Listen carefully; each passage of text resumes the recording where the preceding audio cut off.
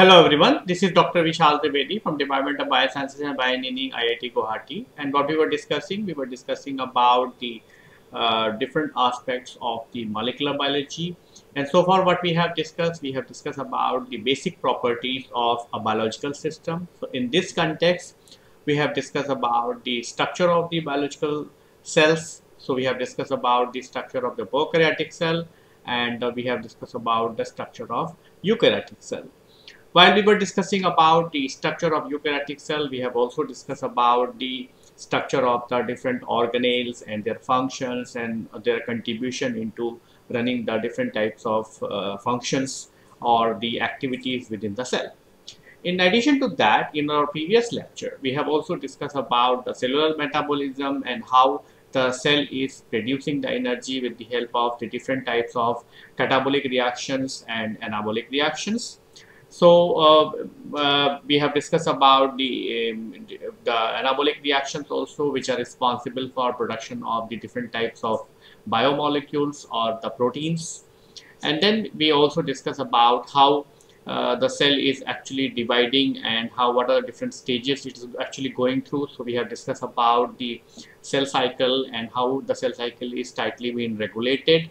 While we were discussing about the cell cycle, we have also discussed about some of the technical and as well as the experimental aspects, how you can be able to study the cell cycle with the help of the flow cytometry. In addition to that, we have also discussed about how you can be able to study the mitosis and meiosis with the help of the different types of microscopy techniques. And then at the end, we have also discussed about the apoptosis and cell death. So and there also we have discussed about the different types of pathways. So we have discussed about the intrinsic pathway and as well as the extrinsic pathway. What are different molecular players which are actually participating into these type of different pathways. And we have also seen how we can actually be able to study these events in the living cell with the help of the flow cytometry. So now it is clear that there are so many functions which are happening or there are so many activities what is happening within the cell, and all these activities, if you summarize, you will summarize that these activities can be classified into three different types of activities, and all these activities can be summed up within the life related activities, right? So you can have the life related activities. So first is the production of energy, which means the catabolic reactions. We have discussed about the carbohydrate metabolisms, and we have also discussed about the lipid metabolisms and how the glycolysis and Krebs cycle is contributing into the production of energy, and how the beta oxidation is taking place in the lipid and how it is actually producing the acetyl-CoA, and then the acetyl-CoA is getting into the Krebs cycle and producing the energy. The second aspect is about the growth, right? And as you remember that when we were using the energy, that energy can be used for producing the growth, right, with the help of running the anabolic reactions. And the third aspect is about reproduction, right? So growth is different from reproduction, where the cell is actually going to perform the different types of divisions, right? And that's how the single cell is actually going to multiply and becomes double, 2 cell, 4 cell, 8 cell, like that. Now what you see here is that if you want to go with the catabolic reactions or the anabolic reactions or the reproduction of the reproduction, right, where you are going to do a division, in this also there will be anabolic reaction what is going to involve in the production of different types of biomolecules. So all these activities are completely being regulated by the biomolecules, at the molecular levels, right? And in this particular module, we are actually going to go through with some of the basic properties of these biomolecules. So what are the different biomolecules we are going to cover in this particular modules? So we are going to discuss about the DNA, right, or deoxyribonucleic acid. Why it is important to study the DNA? Because DNA is a source of the genetic informations. This is anyway we are going to discuss when we discuss about the genomic DNA and other kinds of aspects of molecular biology. But for time being, you can imagine that the DNA is actually the genetic material, right? Because when we will discuss about the genetic material, you will understand that that time we are going to discuss about the different types of experiments which are actually going to give you the idea that why the DNA is a genetic material. Then DNA will go through with the activity which is called as replications, and with the help of the replications, one DNA copy, right, will actually going to form the two DNA copies, right? And remember that when we talk about, when we'll discuss about the replications, we'll discuss about the replications in prokaryotic system and as well as replication in the eukaryotic systems. And then DNA is also going to participate into the activities which are called as transcription, right? So from DNA, it is actually going to generate the RNA, and RNA is going to have the same amount of information what the DNA is, and this process is known as the transcription, which is actually going to perform by the RNA polymerase. DNA to DNA is actually going to be catalyzed by the DNA polymerase. Now, once from DNA, you are actually going to synthesize the RNA, RNA or the ribonucleic acid, right? It is actually going to participate into translation, right? Translation, which is actually going to be responsible for production of protein. So RNA alone is not responsible. You're going to have the help of the other protein molecules to form the ribosomes and other machinery, and then ultimately it is actually going to produce the protein. From the RNA, once you produce the protein, and protein is very important because it is a building block for most of the biological system, right? For example, we have the different types of proteins.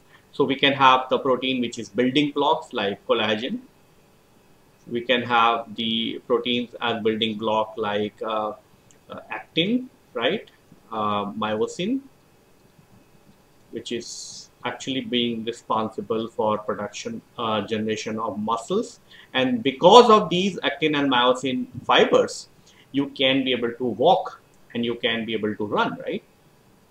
So it's not only that it is actually going to be a building block. For example, the collagen is actually the main fiber responsible for production or for the generation of the different types of bones, because the collagen is going to be calcified, and that's how it is actually going to produce the different types of bones, right? Hairs, like for example the keratin, right, and other things, right? Now, apart from that, enzyme, the protein can also be an enzyme, right? So enzyme is actually, I am keeping in a different category. So enzymes are within the protein, they can also be an enzyme. And what is the function of the enzyme? Enzyme is actually going to participate in running the metabolism of the organisms. What is mean by the metabolism is that it's actually going to run the catabolic reactions and the anabolic reactions.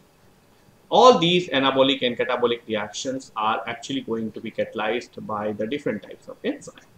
Apart from that, and what is the purpose of these? It is actually going to be responsible for the energy production. Apart from that, the enzymes are very actively being participate into the three major processes what are happening in the cell. What are these processes? These processes are called as the replication, followed by transcription, followed by translation. And all these are central pathways are actually being governed by the enzyme. Apart from that, the enzymes are also playing crucial role into the molecular cloning, So in this particular module, when we talk about the enzyme, we are actually going to discuss about the basic properties of the enzyme. And then we are not going to talk about the enzyme kinetics and other kinds of aspects of enzyme, because that you can easily be able to go through, or that you can actually be able to study in other kind of MOOCs courses. Like, for example, I also have another MOOCs course called Enzyme Science and Technology.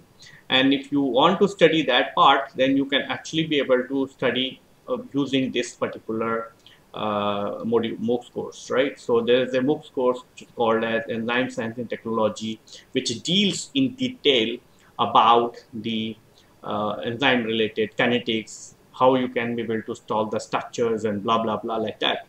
So that we are not covering in this particular module. What we are covering is what basic properties of the enzyme, and then we are going to talk about the specific properties of the enzyme, which are going to play a crucial role in the molecular biology related activities like replication, transcription, and translation, and the enzymes which are part of the molecular cloning. So let's first start our discussion about the DNA, right? So DNA is a nucleic acid, right? It is a deoxyribonucleic acid. So it's a deoxyribonucleic acid. You can have the two different types of nucleic acid. So, and as I said, DNA is the major molecule which is responsible for carrying the genetic information from the one generation to another generation. And this all you are actually going to learn when we are going to discuss about the genomic DNA and genetic information, the genetic material actually. So most of the organisms, whether it is a prokaryotic organisms or a eukaryotic organism, has DNA as the genetic material, whereas minor fractions such as some of the viruses like the coronavirus or other kinds of HIV and all that has RNA as a genetic material. So mostly the nucleic acid is going to serve as the genetic material. So whether it is the DNA or RNA. DNA or RNA is a biopolymer and it is acidic in nature, right? And that's why the nucleic acid is acidic in nature, right? In eukaryotic cell, animal or the plant, the nucleic acid is present within the nucleus, right? Whereas in prokaryotic cell, it is present as the free form into the cytosol. And that's why we have discussed about the differences between the prokaryotic cell and the eukaryotic cell. And one of the major differences is that the nucleic acid, which is present within the nucleus in the case of eukaryotes, whereas it is going to be present outside as a free form into the cytosol. The first nucleic acid was isolated by a scientist known as Friedrich Mescher in the year 1868, right? And since then we will actually discovering the new properties of this particular molecule. Now, what is the composition of the DNA, right? So the nucleic acid is composed of the three components. You can have the phosphoric acid, you can have the base, and you can also have the sugar. The phosphoric acid provides the backbone to the polymer, whereas the sugar works as the anchoring point for the nitrogenous bases. The 9-membered nitrogenous bases give the diversity in the sequence of the nucleic acid. So these are the three different components. You can have the sugar, right? So you can have the two different types of sugar. So we can have the ribose in the case of RNA, right? So we can have the ribose in the case of RNA, or we can have the 2-deoxyribose in the case of DNA, because these are the, and remember that there's only one difference, that 2' OH is present in RNA, whereas that 2' OH is missing in the case of DNA. And then you can also have the phosphate, right? So the phosphate is actually working as a backbone, right? So phosphate is running throughout, right? And in this phosphate, you actually having the the sugar molecule which is attached to this, and that sugar molecule is working as an anchorage point for the different types of nitrogenous bases. So you can have the nitrogenous bases which are belonging to the pyrimidine, or you can have the nitrogenous bases which are belonging to the purines.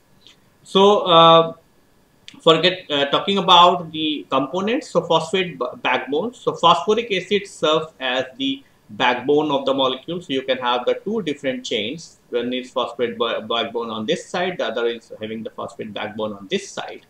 Then you can also have the sugar. So you can have the 5-membered sugar, either it can be a ribose or the deoxyribose. So in the DNA you can have the deoxyribose where the 2' OH is missing.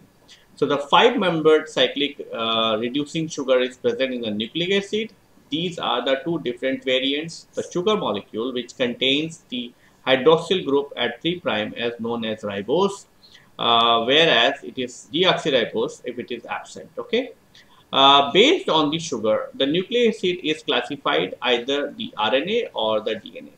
Ribose sugar is present in RNA, whereas deoxyribose sugar is present in DNA. The purpose of sugar in the nucleic acid is to provide the attachment point for the nitrogenous bases. So this is a sugar and it is actually going to have the attachment point so that you can have the nitrogenous bases attached to sugar. So this is the phosphate backbone. On this you are going to have the sugar molecule, and on this sugar molecule you are going to have the base, right? And that's how it is going to be have the same way. It is going to be on this side, and that's how they are actually interacting with each other. This anyway we are going to discuss in detail when we discuss about the base pairing and other kinds of things. And then the nitrogenous base. So there are two variants. There are 9-membered conjugated double bond system, right? And there are two variants. One is purine, the other one is called as pyrimidine. So purine such as adenine and guanine, the 6-membered single ringer system which is called as pyrimidine. So these are called thymine, uracil and the cytosine. So this is the adenine which is a 9-membered ring, and then you also have the another 9-membered ring which is called as guanine. So these are the 9-membered ring, or I will say 2-ring base, right? So if you have 2 rings, it is going to be purine. If it is a single ring, then it is going to be pyrimidine. Okay. So pyrimidine is going to be either the thymine, cytosine, or the uracil. Okay. Whereas for the purines, it is going to be two rings, and the pyrimidine it is going to be 1 ring. Okay. And the presence of nitrogenous base in DNA, RNA is predetermined. For example, the DNA has adenine, guanine, thymine, and cytosine, and it does not contain the uracil. Okay.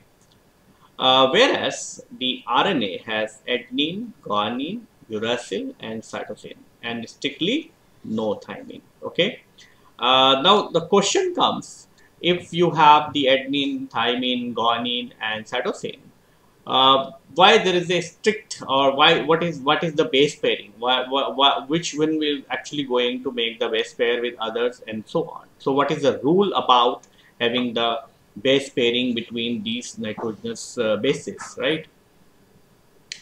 So the DNA is double stranded, where RNA is single stranded, right? In most of the cases, RNA can be double stranded in some of the plant viruses and some of the other special organisms. You are actually going to have the RNA as double stranded, but mostly the DNA is actually going to be double stranded.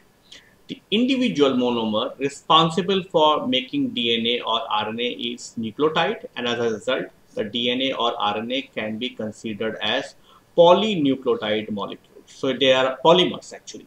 Similarly, just like the sugar is a polymer of the glucose molecule, similarly you can actually have the DNA which is a polymer of the nucleotides, and that's why it is called as the polynucleotides. In a polynucleotide you can, and what is there in the individual nucleotide? So individual nucleotide is having a nucleoside attached to one or more phosphate group, and can be termed as the if it is attached to the one phosphate group, then it is called as monophosphate nucleoside. If it is attached to the 2 phosphate group, then it is called as diphosphate nucleoside. And if it is connected to the 3-phosphate group, then it is called as triphosphate nucleotides. This is what it is actually going to show. So if the sugar is attached to the base, if the sugar is attached to the base, then it is called as nucleoside. Okay, so if the sugar is plus base, then it is called as nucleoside. Okay. Now, if nucleoside is attached to the one molecule of phosphate, then it is going to be called as nucleoside monophosphate, or I will say nucleotide. Okay. Then if it is attached to the 2 phosphate groups, then it is going to be called as nucleoside diphosphate, or if it is attached to the 3 phosphate group, then it is going to be called as nucleoside triphosphate. Okay.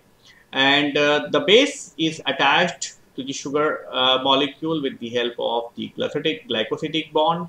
If the 2' OH is present, then it is going to be called as ribose. If the 2' OH is absent, then it is going to be called as deoxyribose. Each nucleoside is composed of the nitrogenous base attached to the sugar through the glycosidic bonds. So when the nucleoside is going to be attached to the phosphate, then it is also going to be called as nucleotide. Okay, so when the attached with phosphate, then it is actually going to be called as nucleotide. Okay, so nucleotide monophosphate, nucleotide diphosphate, nucleotide triphosphate. Now, nucleotide has the free hydroxyl group at the, if the nucleotide has a free hydroxyl group at 3' carbon and a phosphate group at the 5' of the sugar, right? This is what is going to show, right? So it has actually the 5' phosphate and actually going to have the 3' OH, right? And that's actually provide the some kind of the orientation or polarity into the molecule, right? So the first nucleotide has the free phosphate group and the 3 hydroxyl group, which are going to make the bond with the phosphate group at the 5' of the next nucleotide. So this one is actually going to make a bond with the phosphate group by the subsequent nucleotides, right? And that will continue, right? So that's why you are actually going to have the 5' free phosphate group on one end, and when it ends, then you are actually going to have the 3' free OH group at the other end, and that's why it actually provides the polarity into the molecule. So the propagation of the nucleotide along the length of the chain give rise the polynucleotide. As a result of each polynucleotide chain has the free 5' phosphate group on first nucleotide and the free 3' hydroxyl group on the last nucleotide. So this is the first nucleotide on which you are actually going to have the 5' free phosphate group because it is not attached to anybody, right? So this phosphate group is free, right? And on the last phosphate nucleotide, this end, this phosphate, the sugar what is attached, right? It's actually going to have the free phosphate OH group, right, on the 3' OH. It gives the polarity to the polynucleotide chain and it runs in the direction from the 5' to the 3'. So because of the simplicity and to make the things more systematic, we actually call this as running from the 5' to the 3', because 5' you are actually going to have the phosphate group and on the 3' you are actually going to have the OH. Because so basically if you want to extend this growth, you are actually going to extend on this side, not on this side, because this side it is already been blocked by the 5' phosphate group. So DNA is a double stranded where RNA is a single stranded. There are exceptions that RNA could be double stranded, like some of the plant viruses and the animal viruses. Both strands of the DNA are held together by the hydrogen bonding between the bases attached to the sugar, right? So you can have the A, you can have the G, you can have the T, you can have the C, and all these are actually having the hydrogen bonding between them. So adenine of one chain is always making the two hydrogen bonding with the thymine of the next chain. So on one side, if you have the adenine, on the other side, if you have the thymine, then it is actually going to make the hydrogen bonding of the two hydrogen bonding. Okay. Whereas in the case of the same way, if you have the guanine on this side, you can actually have the cytosine on this side. So it is actually going to make the three hydrogen bonding. So similarly, the guanine of the one chain is making the three hydrogen bonding with the cytosine of the next chain. Now the question comes, why the adenine is making a pair with thymine and why the guanine is making a pair with cytosine? Okay, what is unique about this base pairing, right? It is possible that adenine can make a pair with cytosine and guanine is making a pair with thymine, right? But that does not happen, right? Because of that, there is a strict base pairing that adenine is always making a pair with thymine and guanine is always making a pair with cytosine. So the question comes, why there is such a strict base pairing, and that strict base pairing, the answer to this strict base pairing comes from the their structure itself, right? So you know that the adenine and guanine are the two ring structure, right? And the thymine and cytosine is one ring structure, right? This means they are small, these are big. Okay.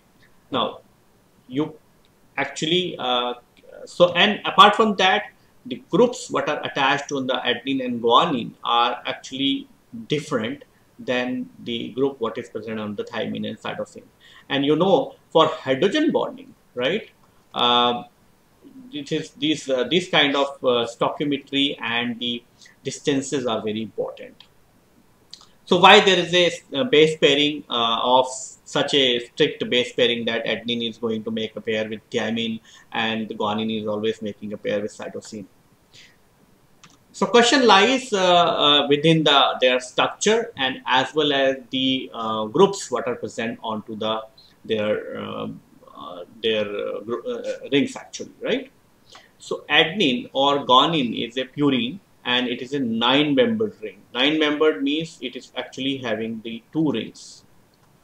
Whereas the thymine or cytosine is a pyrimidine, which is a 6-membered ring. So this means a one ring structure. Okay. So presence of both purines, which means adenine and guanine, right? Which are bulky actually. So there are two rings, right? So they are actually bulky. So if you put the adenine on one side and guanine on the other side, it is actually going to have the steric hindrance. It is actually going to having the not enough space between the DNA strands, right? And because of that, they will be actually going to be too wide actually. So they are actually going to be too wide to get accommodated within the DNA structures, right? Because the distances between the two strands of the DNA is going to be very strict, right? So they are not going to vary.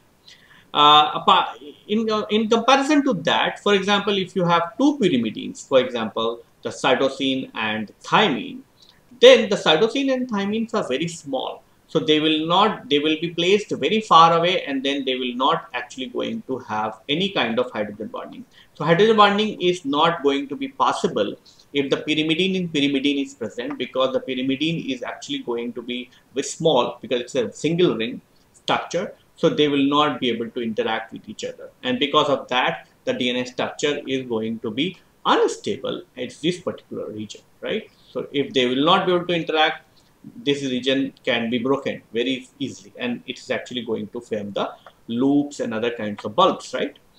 The only combination what is possible is if you have the purine on one side, then you should have the pyrimidine on the other side, which means if you have the adenine on this side, then you can actually have the thymine on this side. So in that case, the distances are also fine. So if you have this combination, it is actually going to manage the distance, because then the distance between the groups are going to be consistent, whether you have the bulky on this side and small one on this side, or you have the bulky on this side and the small one on this side, doesn't matter. The distance is going to remain the same. So that is, it is not going to distort, it is not going to destroy the DNA structure.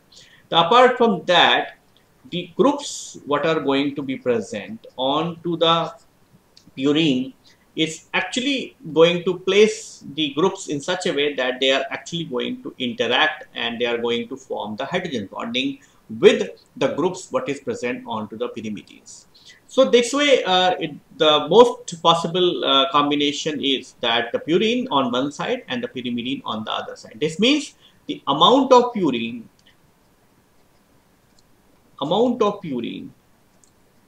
could be or is actually equivalent to the amount of pyrimidine, right? This way anyway we are going to discuss in detail, right?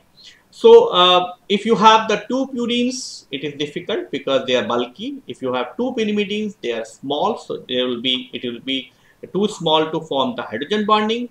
And so the only combination would be that if you have the purine on one side and the pyrimidine on the other side, and then it is actually going to have the perfect match for hydrogen acceptor and the donor side, which are present onto the purine and pyrimidine.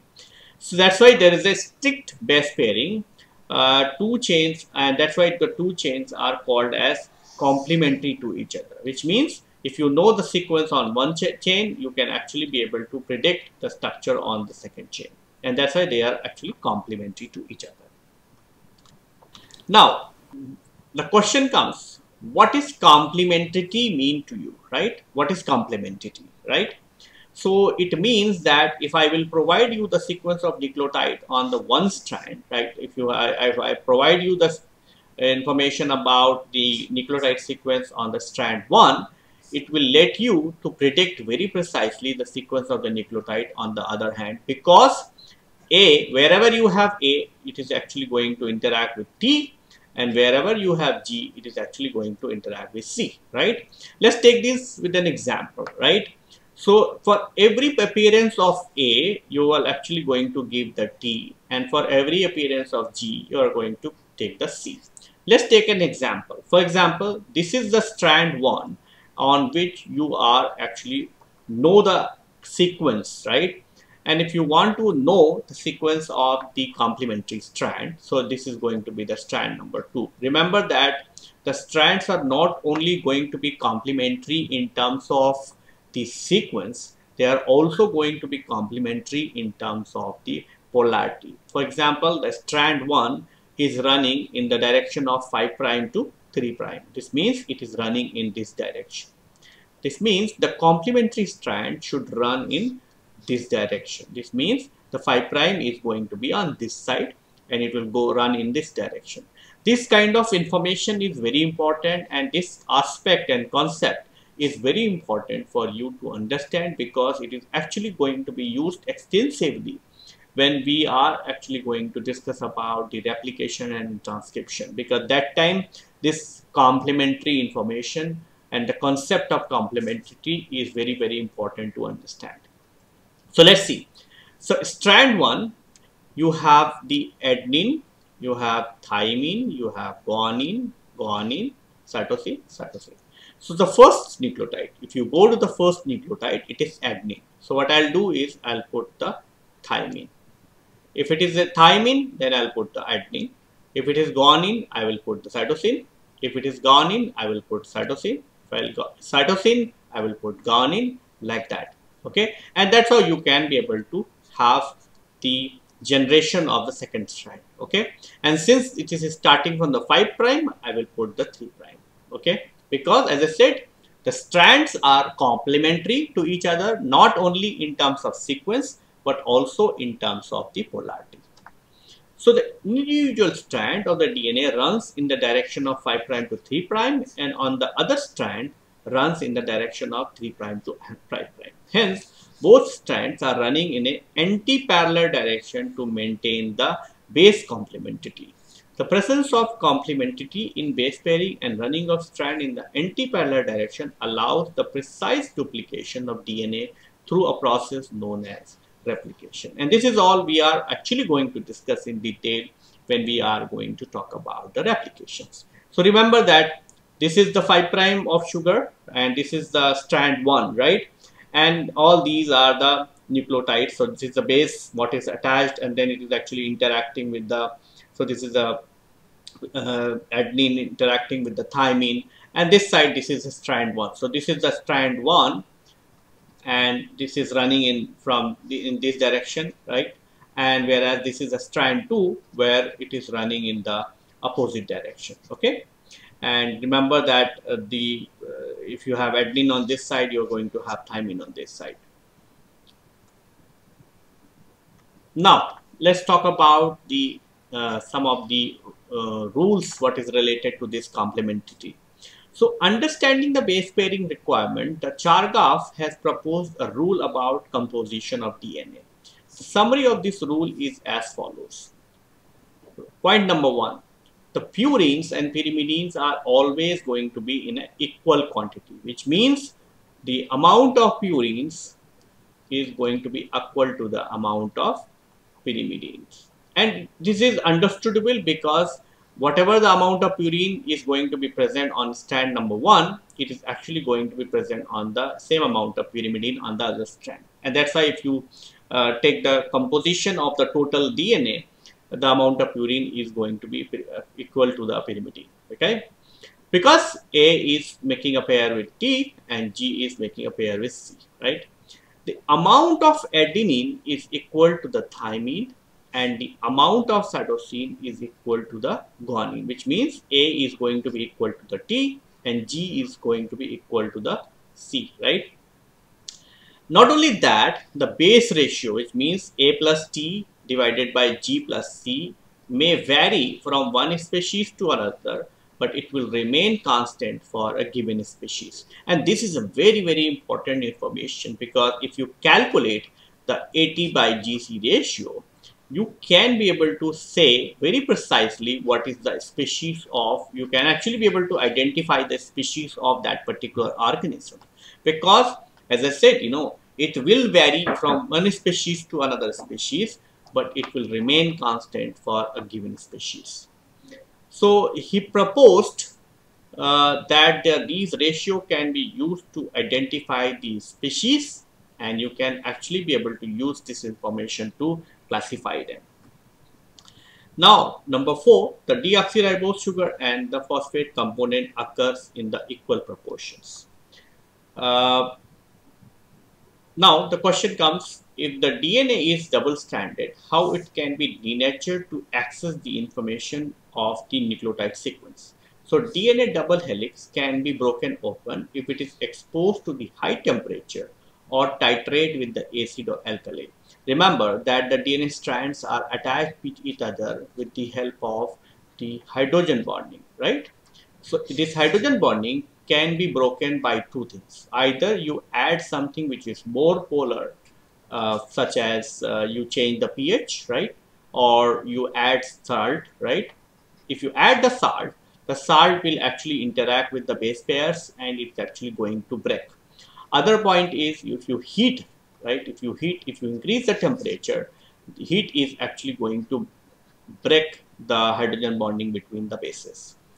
During this process, the hydrogen bonding between the two strands breaks, and this process is known as the melting or the denaturation of the DNA.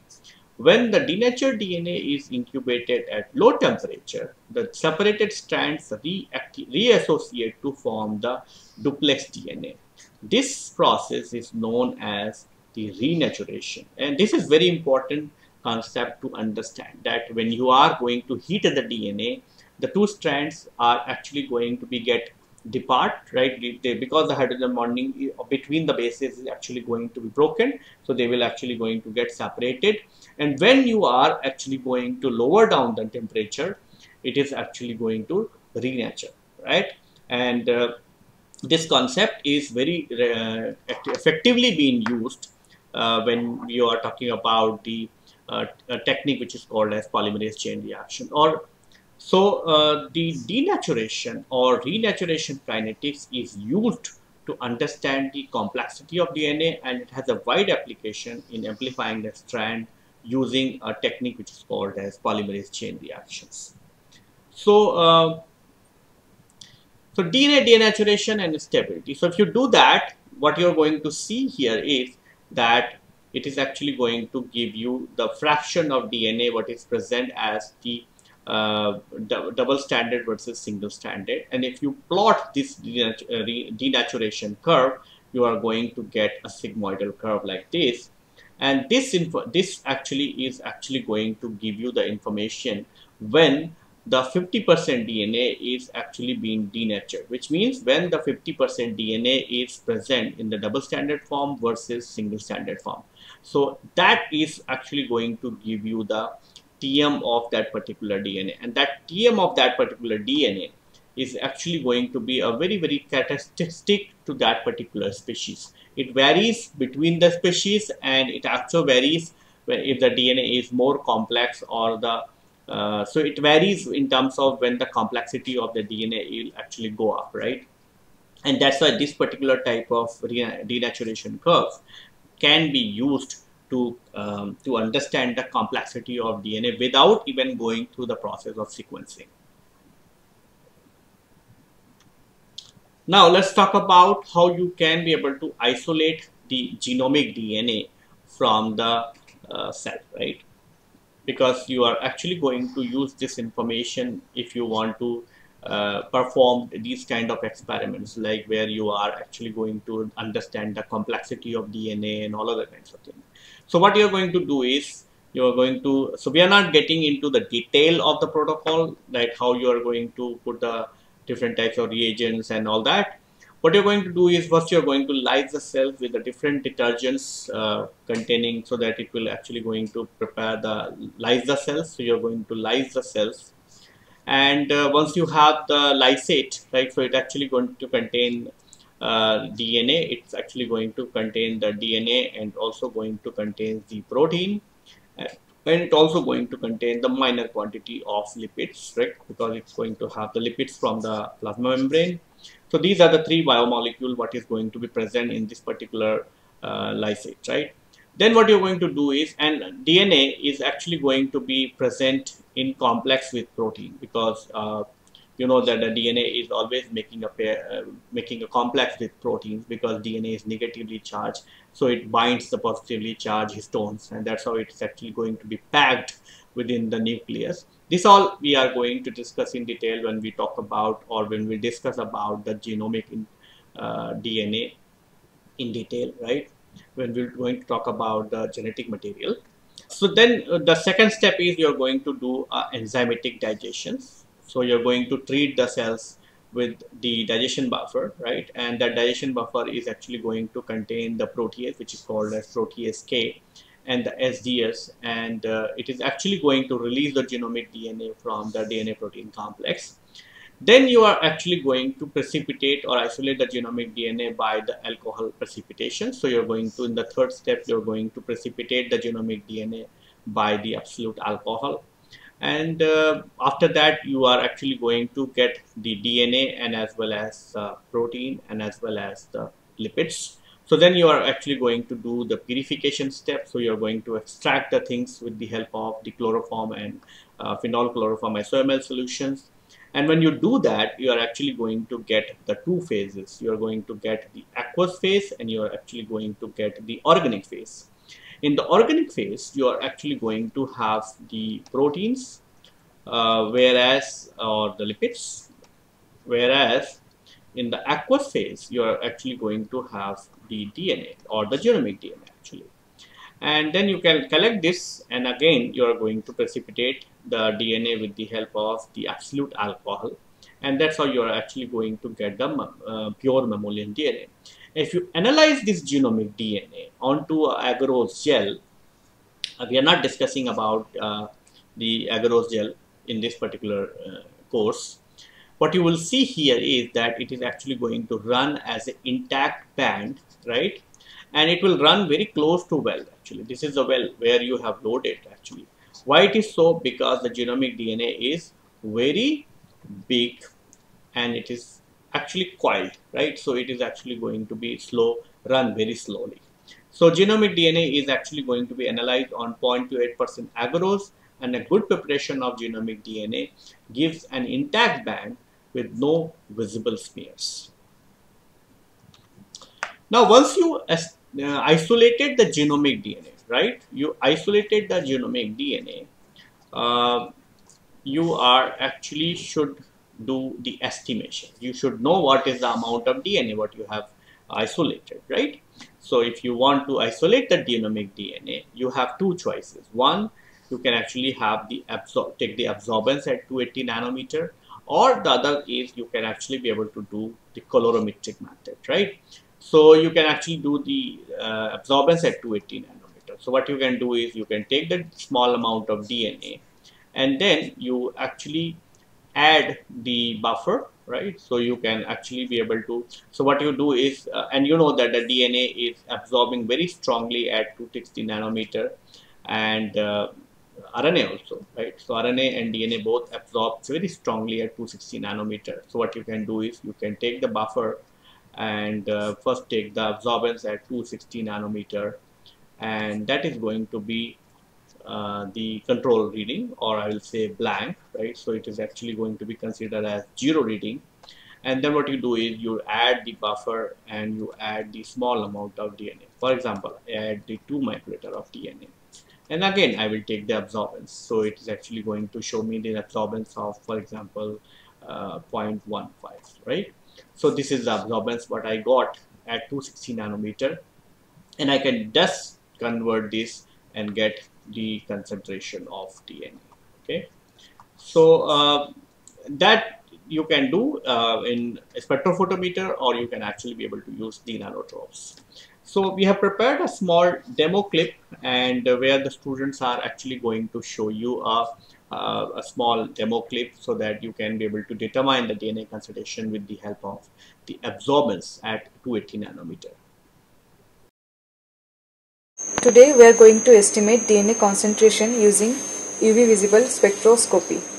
One of the most common methods for DNA concentration detection is the measurement of solution absorbance at 260 nanometer, due to the fact that nucleic acids have an absorption maximum at this wavelength. For this experiment we need DNA for standard cup preparation, distilled water, DNA sample of unknown concentration, micropipettes, tips, cuvette, and spectrophotometer. According to this table, we will prepare different concentrations of DNA solution for the standard cup. After preparing different concentration of DNA solution, we will measure the absorbance at 260 nanometer using spectrophotometer. We will take the absorbance of the blank.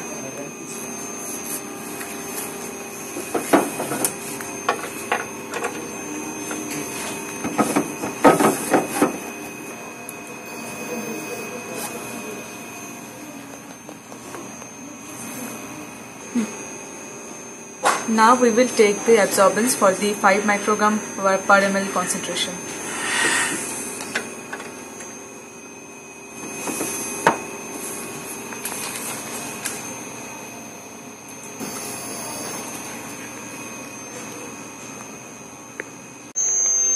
These are the absorbance values. From the absorbance value, we have plotted the graph and we have got the regression equation.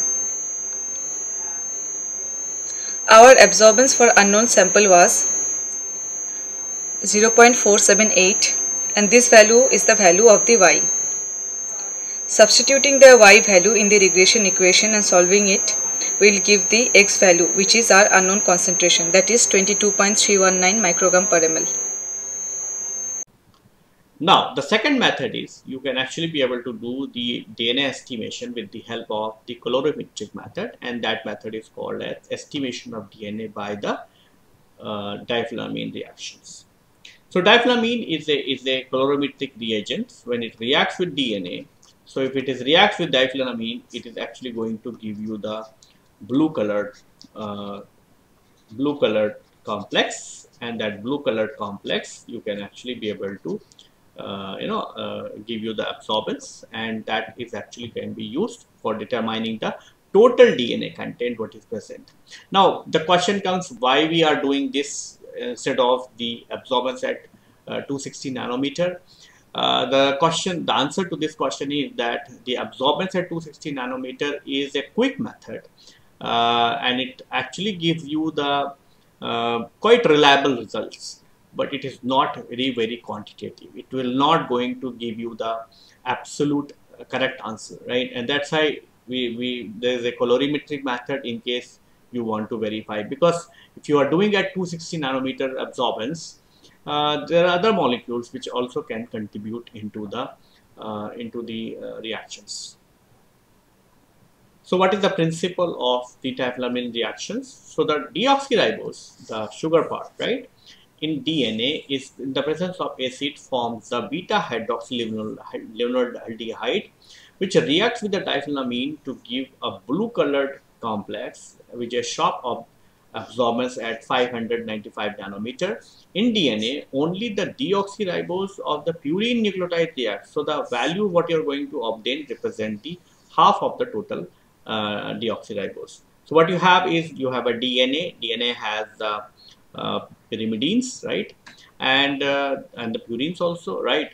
So when you are going to put them into the acidic reactions, right, it is actually going to have the purines, and then you also going to have the sugar part. This sugar, in the presence of sulfuric acid, it is actually going to react with the diethylamine to form the beta hydroxylevonoraldehyde, right?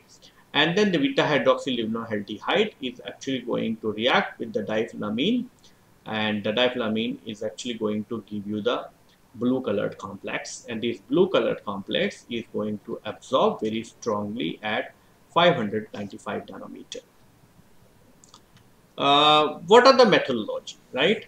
The material requires, you actually requires the spectrophotometer and a water bath. So you require a boiling water bath, right? Remember that you actually require a water bath which actually can maintain 100 degrees Celsius. Then you require the chemicals. So you require the standard DNA solutions, diethylamine reagents, DNA sample, right? You require the citrate buffers. You require the acetic acid, concentrated sulfuric acid, and ethanol. The glasswares, you require a test tube, pipettes, and graduated cylinder. Then the procedures, so you are actually going to prepare the reagents. So you are going to prepare the diethylamine reagents, and while you are preparing the diethylamine reagents, remember that these are the reagents where you are actually going to have the glacial acetic acid, and you are also going to have the concentrated sulfuric acid. So you should be taking very careful, a lot of cares, and the reagent has to be stored in a dark glass bottle. So on the day of use, you prepare a fresh solution of methanol, and you are going to add the things into like 1 ml of methanol in the 50 ml of water, and you add the 0.5 ml of this solution to each 100 ml of the diethylamine reactions.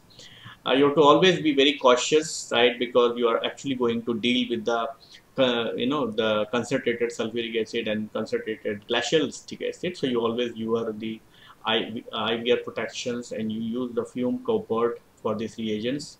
And diethylamine reagent is also very harmful. So if ingested or inhaled, may irritate the skin or eyes if it comes out into the contact with them. Now we are going to set up the assay. So you are going to prepare a series of dilution of a standard DNA starting from the 0.25 mg per ml stock in a saline citrate buffer to give a concentration of 50 to 500 microgram per ml. You prepare all the reagent sample in triplicates. Then to 2 ml of each of these blank, standard, and unknown, you add the 4 ml of diethylamine reagent and mix. Tube 1 is used as a blank, and tube 2 through 7 are used as a concentration of a standard calibration curve, whereas tube 8 to 11 are for the unknown samples. This anyway you're going to see in the table, right? Then you incubate all the tubes into a boiling water bath for 10 minutes, cool the temperature, and read the absorbance at 595 nanometer. Then you can actually be able to make a calibration curve of the absorbance at 595 nanometer versus the concentration of the DNA. And this is the table, this is the recipe table what you're going to use. So the first reaction is actually the blank reaction where you have not added the DNA. So this is the minus DNA reaction. So this is actually going to be the blank. So whatever the reaction you are going to, whatever the values you are going to get, that has to be subtracted from this value, right? So this is the value what you are going to get, right? This is the average of this, and this value has to be subtracted, and when you do that, you are actually going to get, this is the corrected absorbance value at 595 nanometer. And these are the standard reactions what you're going to use, right? And these are the unknown samples. So DNA what is present in the unknown samples, and then using these reactions, using these values, you can be able to make a calibration curve.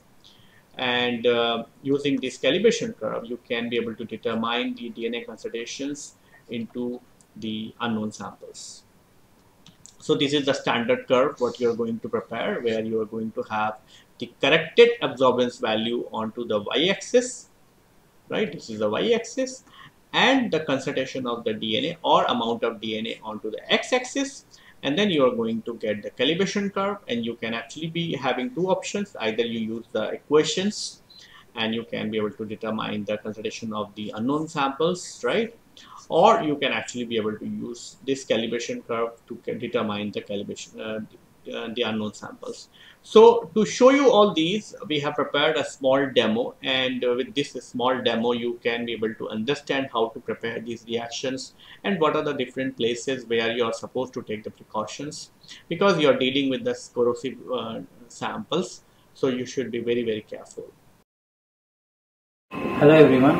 In this video we are going to demonstrate how to estimate the concentration of DNA using the diphenylamine method. The basic principle in this method is that the deoxyribose in DNA of the purine nucleotide in the presence of sulfuric acid is going to form beta hydroxylevinoldehyde that in turn going to react with the diphenylamine, forming a blue colored complex with absorbance at 595 nanometer.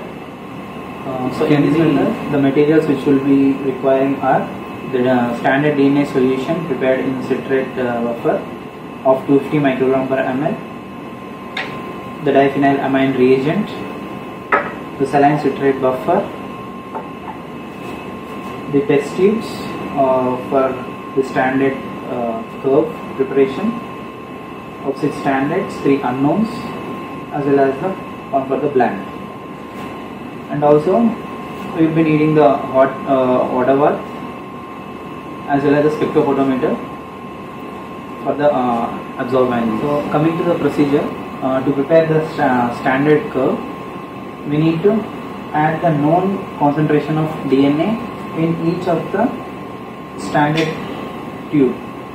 So in standard 1 we will be adding 50 microgram of DNA, in standard 2 100 microgram of DNA, in standard 3 200 microgram of DNA, in standard 4 300 microgram of DNA, in standard 5 400 microgram of DNA, and in standard 6 500 microgram of DNA. So to add this particular concentration of DNA in each of the test tube, we need to we have already had the standard DNA solution of 250 microgram per ml. So for 50 microgram of DNA to be added in standard 1, we need to add 200 microliter of the standard DNA solution with 1800 microliter of water into the standard 1 test tube. So likewise for 100 and 200 and for 100, 200, 300 like that, we will be adding the DNA, known DNA concentration along with the distilled water to make up the volume 2 ml in each of the standard test tube. So now we will be adding the known concentration of DNA into each of the standard test tube. So for the standard 1, we will be adding 200 microliter of standard DNA solution of 250 microgram per ml to make it into a known concentration of 50 microgram,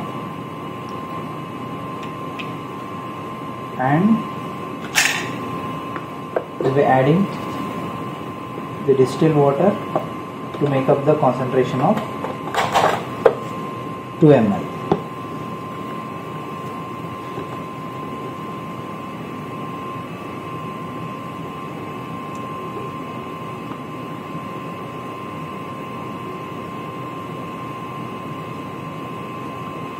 Likewise, for other standard tubes with the known concentration of DNA, we will be making up to 2 ml in each of the standard tubes. Now, after preparing the known concentration of the DNA in each of the standards along with the unknown, now we will be adding the 4 ml of DPA reagent to each of the test tube, including the blank.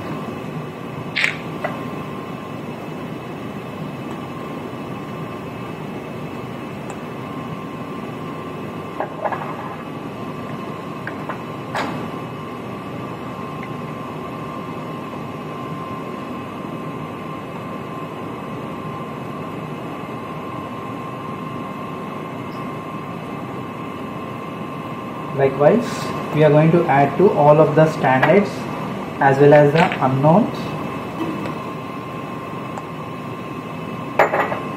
to make up a total volume of 6 ml in each of the test tube.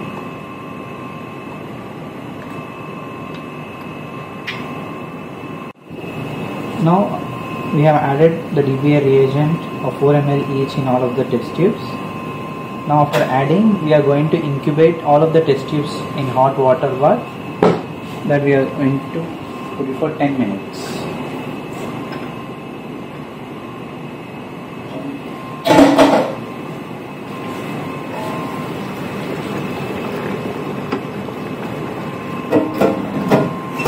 After incubating the samples for 10 minutes at 100 degrees centigrade, now we need to let the samples to cool down to room temperature. Now we could see the blue colored complex formed in the standards as well as in the unknowns.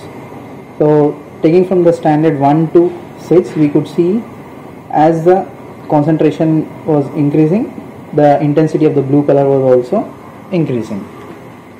Now to record the absorbance, we need to check at 595 nanometer in the spectrophotometer. Now we are going to measure the absorbance at 595 nanometer using the spectrophotometer. So this is the spectrophotometer device where we are having 2 crate holders. One is for the blank, other is for the test samples. So first we need to set the absorbance at 595 nanometer, and I'm going to take the blank in one of the crate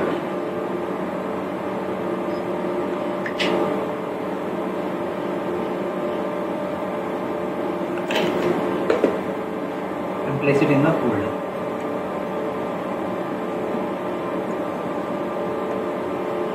Next we are going to take the standard one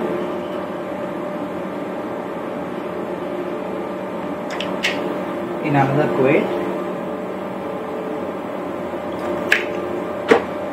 and place it in the another crate holder. This would be constant, and for the standards we would be changing from second, third to till the unknown samples.